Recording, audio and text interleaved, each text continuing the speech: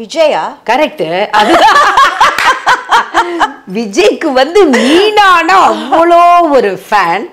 அதுக்காகவே ஒரு பாட்டு கூப்பிட்டாருன்னு சொல்லிட்டு ஒரு ஆமா இல்ல அவரோட வச்சிருக்கேன். இல்ல அதுக்கு முன்னாடி நிறைய படம் வந்து என்னால பண்ண முடியல. அப்ப ரொம்ப பிஸியா இருந்த டைம். சோ 2-3 படம் மிஸ் ஆயிடுச்சு. அப்புறம் இந்த பாட்டு வந்தது. இது கூட I was not very interested. ஐயோ அப்ப அந்த டைம்ல அந்த மாதிரி எல்லாம் ஒண்ணும் கிடையாது. ஒரு ஹீரோயின் வந்து ஒரு பாட்டுக்கு ஆடுறதெல்லாம் வந்து அந்த டைம்ல கிடையாது.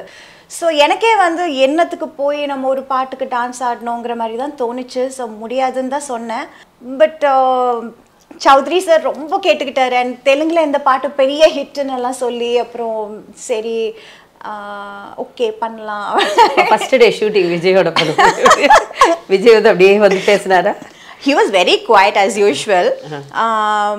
எப்படின்னா நானும் ரொம்ப quiet, அவரும் ரொம்ப quiet.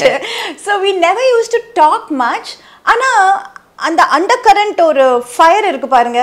நீ பெஸ்டா டான்ஸ் ஆடுறியா, நான் பெஸ்டா dance. and both of us are good in dancing and we both are interested in dancing. அவங்க ரிஹர்சல் பண்ணும்போதே நானும் ஒரு பக்கம் உட்காந்து பார்ப்பேன், அவரும் உட்காந்து ரிஹர்சலே பார்த்துக்கிட்டு இருப்போம். யாரு என்ன ஆடுறாங்க, என்ன மாத்துறாங்க, எப்படி கால் வைக்கிறாங்க, எப்படி திரும்புறாங்க, என்ன மாதிரி. So we will be like prepared. மைண்ட்ல we will be already prepared. நாங்க அங்க போய் ரிஹர்சல் பண்றதுக்கு முன்னாடியே we will be so prepared. போறோம் ஒரே ரிஹர்சல் டேக். சூப்பர். அது நீ பண்ணுவ எனக்கு தெரியும். So it was like and the competition and the underline that competition was like really nice. அவர் வந்து கேட்டிருக்க வந்து சொல்லிருக்காரா மேடம் நான் ரொம்ப பிக் ஃபேன் ஆஃப் யூன்னு? அப்படி ஒண்ணு சொன்னது இல்ல. பட் எப்படி யாரோ உங்களை கேட்டிருக்காங்க, அப்ப அவர் சொல்லிருக்காரு. சோ அதுதான் they kept on talking about it. எனக்கு அப்ப எப்படி கேக்குறது? ஃபேவரட் ஹீரோயா? என்னோட ஃபேவரட் ஹீரோவா ஹிருத்திக் ரோஷன். நீ திருப்பி இந்த டயலாக சொல்லு.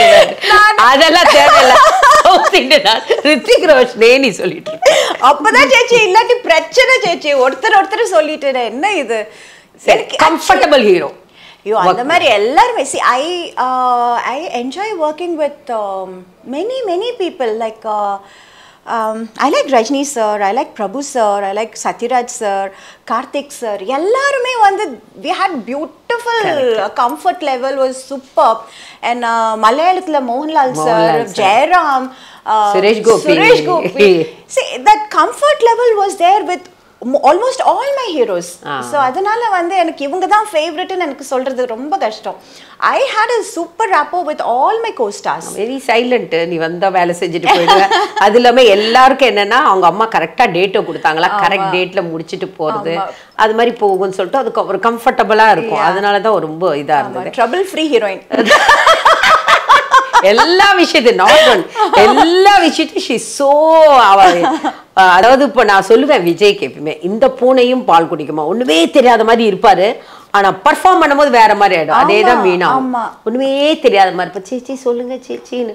ஆனா பர்ஃபார்ம் பண்ண ஆரம்பிச்சானா நான் மறக்கவே மாட்டேன். ஜப்பான் 2000 ரிஹர்சல் பண்ணாம வெறும் ரிஹர்சல் பண்ணி நான் வந்து அந்த கேசட்டை கொடுத்து அப்ப எல்லாரும் எங்கிட்ட கிட்ட உங்களுக்கு என்ன அவ்வளோ எனக்கு மீனா மேல அவ்வளோ கான்ஃபிடென்ட் இருக்கேன் வந்து அங்க பிரைம் மினிஸ்டருக்கு முன்னாடி ரிஹர்சல் கூட பண்ணாம ஸ்பாட்ல பண்ணி அவ்வளோ கிளாப் வாங்கினது நான் மறக்கவே முடியாது. So you proved you are a good dancer.